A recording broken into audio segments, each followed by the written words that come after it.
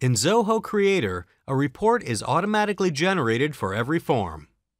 For demonstrating the various options in a report, let's build an order management app with an order data form.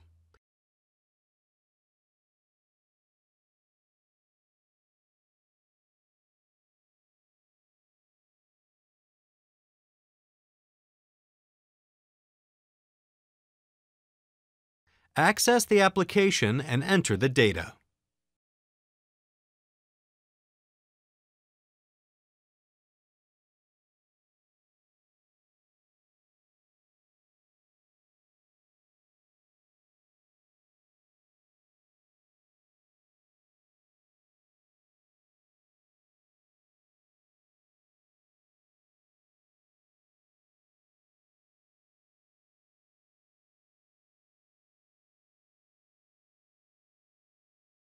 The automatically generated report of the data can be viewed as a list or a summary or as a grid.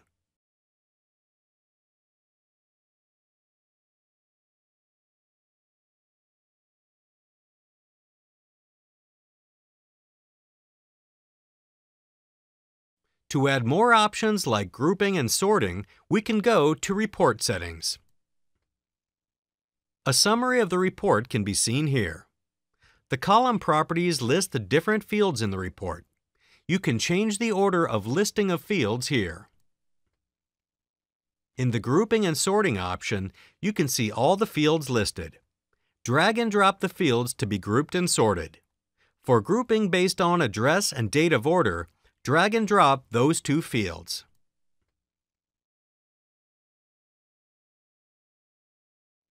In Filters, you can show and/or hide some fields. You can also add a custom filter to the reports.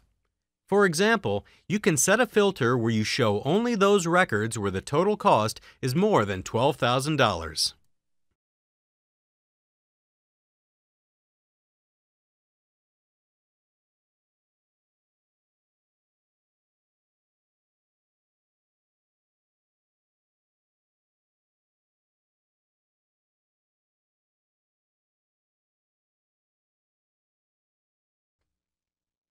In Permissions, you can choose what level of access you want to grant users of the application.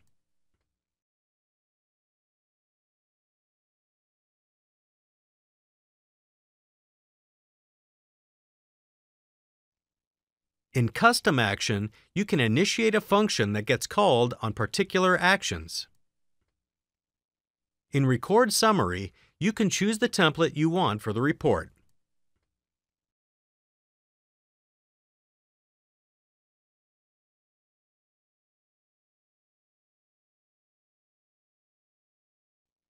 To view the report after we applied the grouping, we can access the reports again. You can see the report with the data grouped under the address date of order combination. To check the sorting option, we can go back to the report settings again and add the fields. Adding the two fields, date of order and total cost. Access the application and you can sort both of these fields. One way to sort it is in an ascending or descending way.